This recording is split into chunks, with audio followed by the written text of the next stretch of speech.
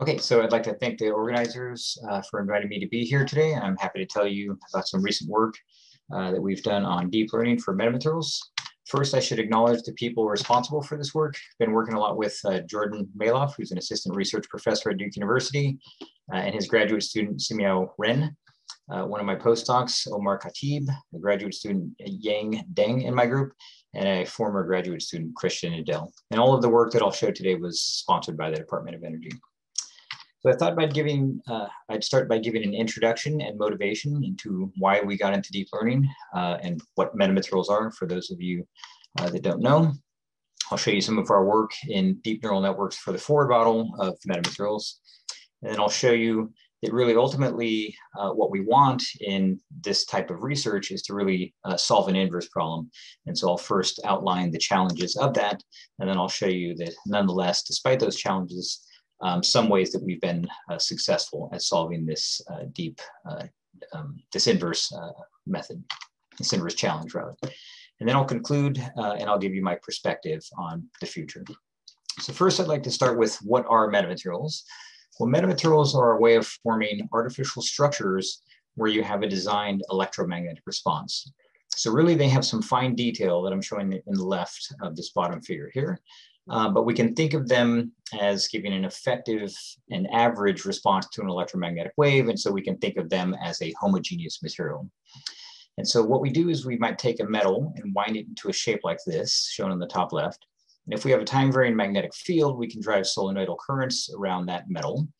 We also have a split gap, which gives us a capacitance. So this gives a resonant type response, as I'm showing here, as a function of frequency, where the red part would denote the real part of that electromagnetic response, and the blue would denote the imaginary part of that response.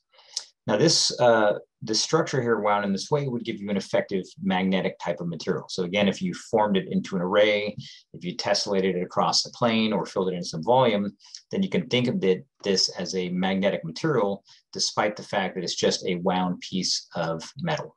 If we take two of those and then put them together, we can get an electric response if we have a time-varying electric field now placed vertically as shown here. We get the exact same type of response, a resonant type response as a function of frequency. Now we can think of that as an effective electric material. So since we are running late, I'll just mention very briefly that these can be scaled throughout the electromagnetic spectrum. So for example, the width of these elements dictates where in the electromagnetic spectrum this resonance will occur. Okay, so the resonant frequency denoted by omega naught is proportional to 1 over that width, W. So this is called electromagnetic similitude. Also, the area of the metamaterial compared to the area of its unit cell, remember this is a unit cell that we tessellate across a plane, determines the oscillator strength then of that metamaterial. And lastly, the constituent elements that you use to fashion your metamaterial with then tell you the kind of width of this resonance, so the damping terms. Okay, so all of these geometrical parameters then can be used to fine-tune your electromagnetic material. That's the takeaway message. And with these structures, researchers have shown various exotic effects. Over 20 years ago, we showed negative refractive index at microwave frequencies. That same type of lens, it turns out, has the ability to refocus evanescent waves as well. So one could form a perfect lens using a similar type of structure. And of course, everybody at Duke knows that invisibility cloaking is another type of option, a phenomena that one can achieve with metamaterials. So metamaterials are a subclass of a broader category of artificial electromagnetic materials. We think of metamaterials as both metamaterials and metasurfaces. Also, there are materials such as plasmonics, photonic crystals, artificial dielectrics, frequency selective surfaces, and so on. And all of those can be broadly described as artificial electromagnetic materials. But with metamaterials in particular, you have a great ability to control many of the scattering properties of light. I'm just putting a list here across the middle here. And these can be made dynamic. And of course, you can choose to fill a plane in some particular way, so you can have good control over their spatial properties, temporal properties. This shows an infrared image of something we made with MEMS metamaterials. So this is giving you a D that shows up in the thermal infrared. And then of course you have great control over the frequency response as well. Okay, so they're great. And the main, I think, salient features of metamaterials I would say are that this electromagnetic response is coming from the geometry and not from the constituent materials or the chemistry, which has an advantage. You get independent and direct control of epsilon and mu. Those are the two material parameters that enter directly into Maxwell's equations. So it gives you good insight into solving electromagnetic problems. They are multifunctional. We didn't have a chance to talk about that, but that's what gives you these dynamic responses that I showed on the last page. And lastly, this electromagnetic response is coming from the atom itself, i.e. the unit cell, and not from the array. The array effects are secondary to the main response. And therefore, you can design simply a unit cell. Again, you can fill a plane, and those properties are carried over to the larger construction. Okay, so they're not perfect though. What's wrong? Well, if we just plot all of the elements here, and I plot melting point and electrical conductivity, we see that nothing is in this quadrant. And typically for metamaterials, we're using the best metals, the highest conductivities that is. So typically gold, copper, and silver. And so if you had some application where you did need to go to high temperature, then you have no choices, right? That entire quadrant is missing there. Likewise, if we just consider the Drude model for metals, here I'm plotting the reflectance in the top and the conductivity both as a function of frequency. On a semi-log plot, we know we have the plasma frequency, which is occurring somewhere in the optical. That's where metals are no longer metals and to behave more like dielectrics. For more stringent requirements, however, the scattering frequency of most metals is below 10 terahertz.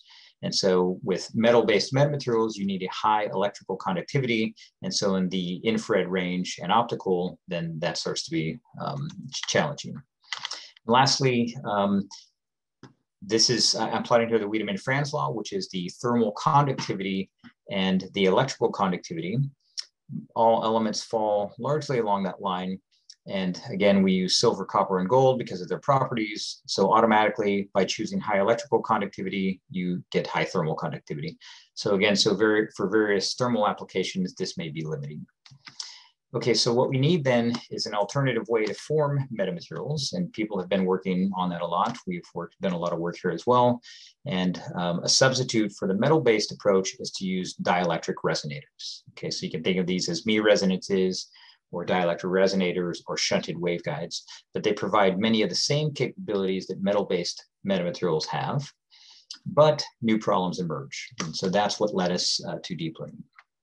Okay, so let me give you an example.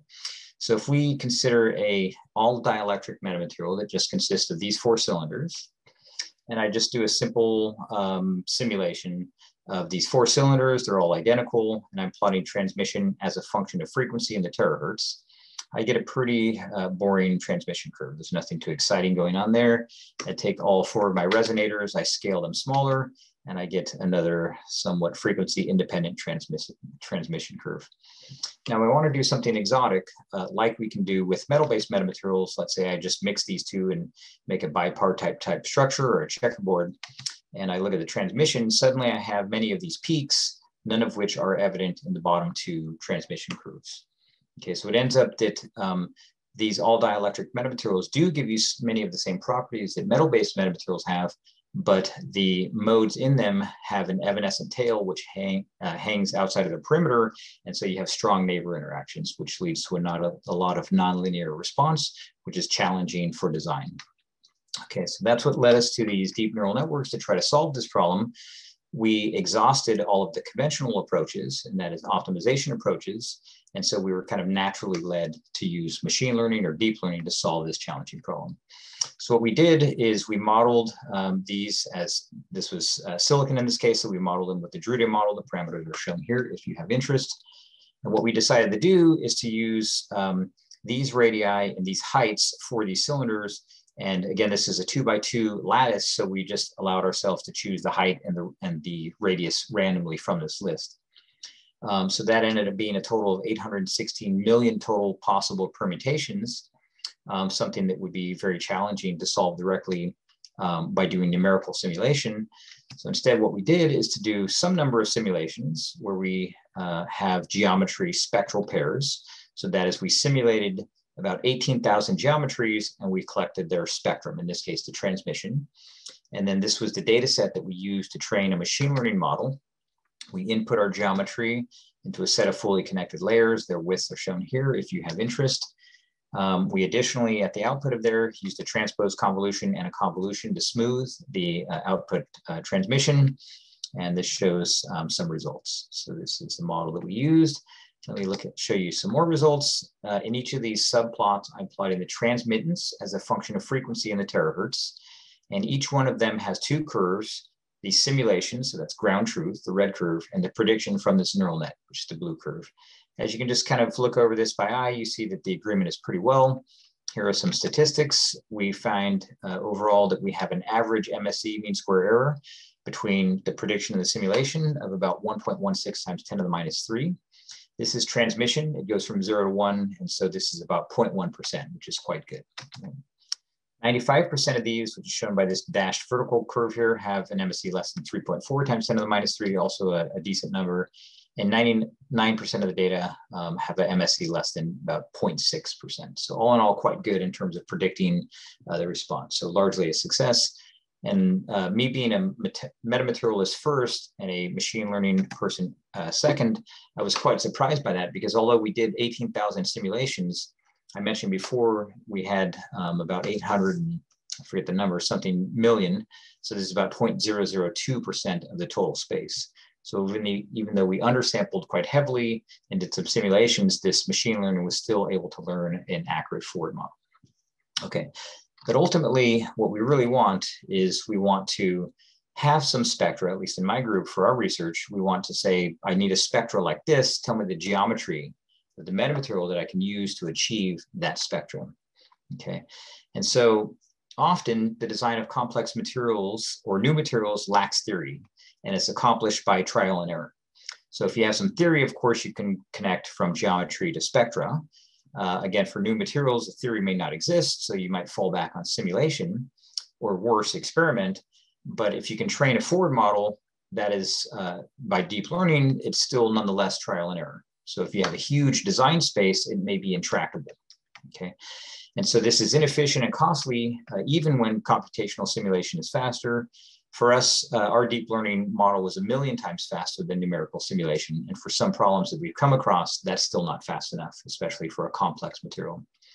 So this design space may be too large and require more of an exhaustive, to permit an exhaustive search. And therefore the quality of solutions that you do come up with are unknown. And so what we want to do is to go beyond this incremental design approach and find an algorithmic process, ideally an inverse method. That's what we're after. So inverse design can provide an assessment of the resulting solutions, right? So as I mentioned, what we want to do is specify some transmission or some spectra and have some algorithmic approach. In this case, we're using deep learning to tell us what geometry we can use to achieve that spectral response. Now, why is this challenging? Well, this was laid out by Hadamard over 100 years ago. And the way that he talked about this is to say that inverse problems are ill-posed problems. And in order to understand what an ill-posed problem is, we should first specify what a well-posed problem is. Again, Hadamard laid out these conditions.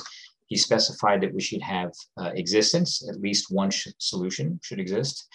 Uniqueness, ideally only one solution should exist, and stability, that is, your solution should depend continuously on initial conditions. So for example, we're simulating some geometry space of metamaterials, and we can have a forward model that connects us to some manifold in our spectral space. But if we're doing an inverse problem, we might say, okay, I want some spectra, and that may be not existing within our geometry space. It might indeed be possible, but it might not be within your geometry that you trained your forward model on. Okay, so that would violate existence then. And worse, you could specify some spectrum that violates laws of physics. And so it's never possible to achieve that. And I'll just mention the second one. You may also specify some type of spectra that you want, but you may have some geometries which are really, really close to giving you that spectra that you desire, but they may lie in different regions and have different geometries. And often what your model might do is just to give you the average of those three geometries, which often is not a good solution. Okay, so those are some of the challenges. Let me show you how we overcame this with using a deep learning model. So what we do is we train a forward model where we put in geometry and spectral pairs. We initially have our neurons, which have their weights free to be changed, so they're unlocked, so to speak. And then after we train those, we can lock those weights. So now we have an accurate forward model that is connecting our geometry to our spectra, and those weights are locked. Now, if we look at this similar problem here, what that allows us to do is we have a function which maps geometry to spectra. And so what we can do is to do back propagation across those neurons, and to treat now the geometry as the variable. So if we define a loss function, then we can move along that gradient surface and find the geometry, which will then give us that spectra. So a well-posed problem that we solved is to then say, well, let's ask our neural adjoint method, as we're calling it, to find this red curve here. And it's well-posed because we know that this spectra exists within our data set. And so indeed, when we put it into this, using this algorithm here, we result and we get this blue curve. As you can see, the MSE is quite good. It's about 3.7 times 10 to the minus 4. Again, this is going from 0 to 1, so this is a decent match. But now what we wanted to do is to think about energy harvesting. We want to say, okay, we've just trained on some cylinders with various radii and heights. Now let's do something completely different, which is to look at the external quantum efficiency of gallium antimonide, which is the gray curve here. We have no idea if we can find a good result to this because this is just the external quantum efficiency from a semiconductor. Nonetheless, when we put that into our model, we can find this blue curve and find a decent match. We find about 4 times 10 to the minus 3. And so this is an ill-posed problem, and this neural adjoint method, which is based on deep learning, indeed is able to give us a good solution to that problem. So that's everything I wanted to say today. Just allow me to conclude, and hopefully I can put a bit of time back into our symposium here. So conventional forward design is fundamentally limited because it is trial and error. So even if you have deep learning, it's slow. Designs explored to date are simple and only represent a small subset of what is theoretically possible.